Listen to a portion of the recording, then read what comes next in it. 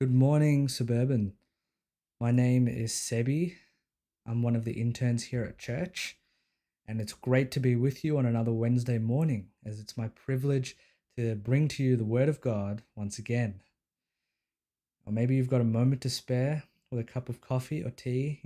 Feel free to make yourselves comfortable this morning. The sun's coming out again as well this time of year, and restrictions are easing, so perhaps you've been enjoying the outside with your friends and your family. I've actually got my window open right here, and the sunlight is coming in, so hopefully you too can experience it with me. Speaking of light, though, today I'd like to bring forward this passage from Luke. It's a few verses where Jesus talks about light, and it's in Luke chapter 11, and we'll be reading from verses 33 to 36.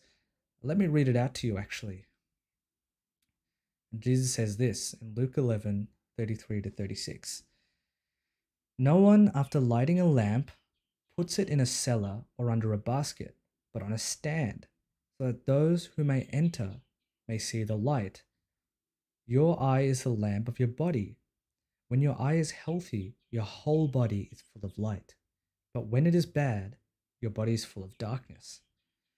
Therefore, be careful, lest the light in you be darkness. If then your whole body is full of light, having no part dark, it will be wholly bright, as when a lamp with its rays gives you light. These words are quite mysterious and deep when we first read them.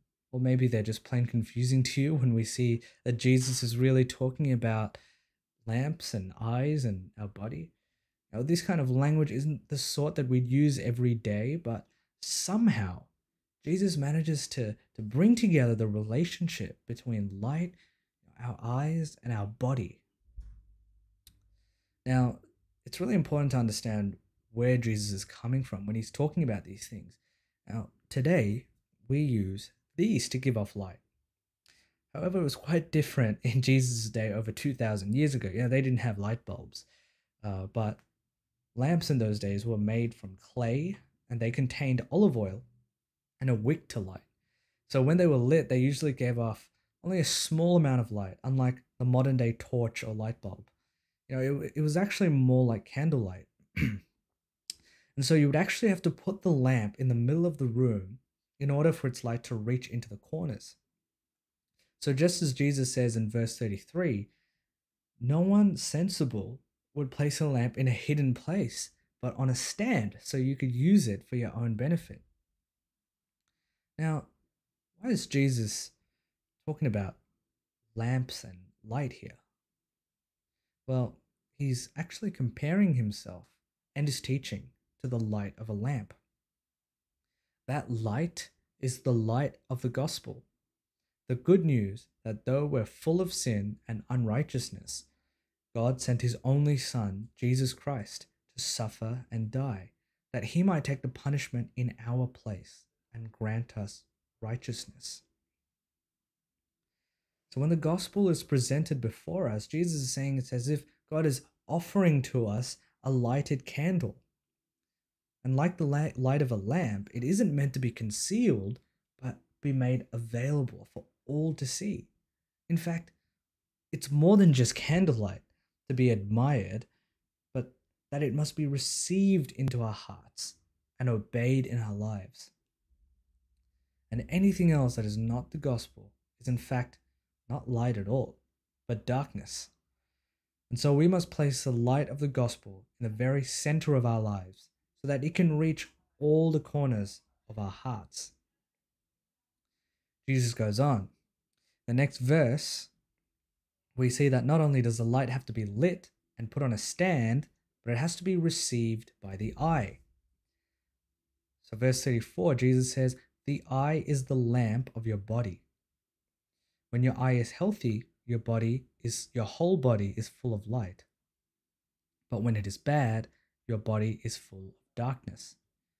In other words, Jesus is saying, if your eye sees me for who I am, then you will be full of light. But if you don't see me for who I am, then you're full of darkness. The most brilliant light that has ever been invented is no use at all if our eyes are not working. But the light of the sun shining on my face might as well not exist if I had bad eyes. Our spiritual lives work in the same way, because if our spiritual eyes are open to Christ and what he has done, then our whole body will be filled with his light. But while there was a message of hope here, it contained notes of a warning. We read on, Jesus continues and says, "Therefore, be careful lest the light in you be darkness." Imagine an entire lifetime full of darkness, having never discovered the light. There's so many things in this world today that just darken our eyes and take us away from the light of Christ. We might be blinded by our own pride, our hearts, and our hearts might be hardened to what Christ has done for us on the cross. Perhaps our eyes are covered by idolatry, where the things that we should love last become what we love first. Or it could be even simpler and deadlier, in that what darkens our eyes is our love for sin. The great Charles Spurgeon calls this love for sin the great cataract, which darkens the mental eye.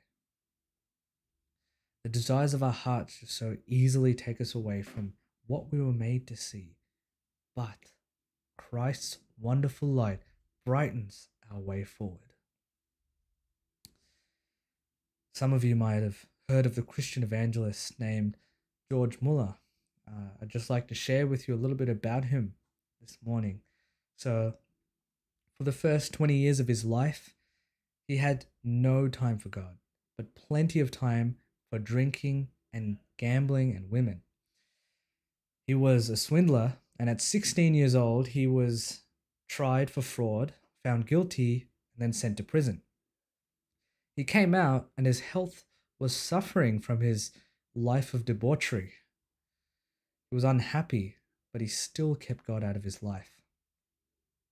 He had a personal library of 300 books, but there was no Bible on his shelves.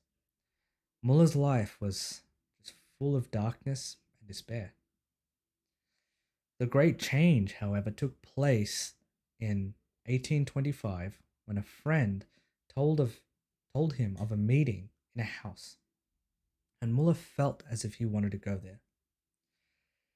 It began with a man praying for God's blessing on them, and then the Bible was read and expounded. And as the gospel entered his mind, Muller's whole life changed. We could say that then his eyes became good, and his whole life was full of the light of Jesus Christ from that point onwards.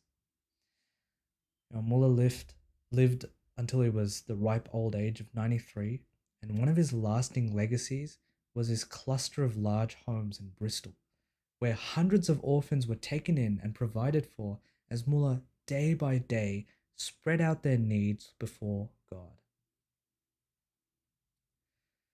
Now, George Muller's life had been filled with the light of Christ, and he himself became like a lamp unto others, as Jesus says.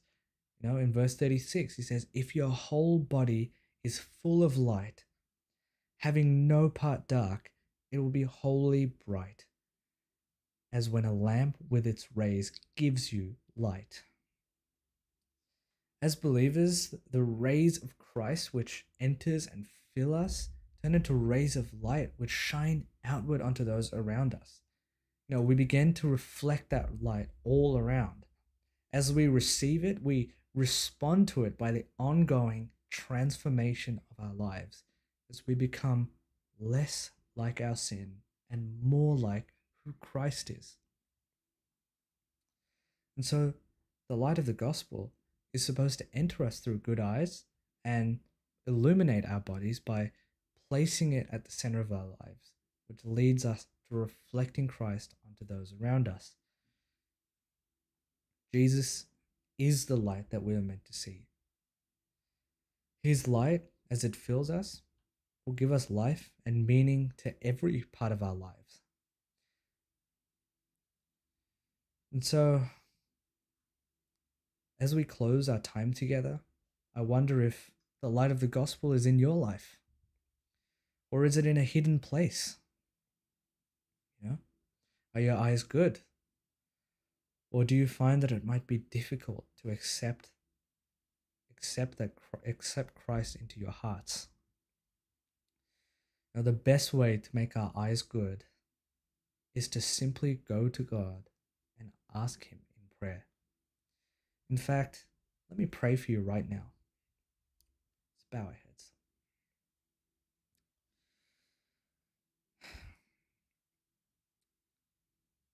Oh Lord, open the eyes of our hearts. Help us to see you for who you truly are.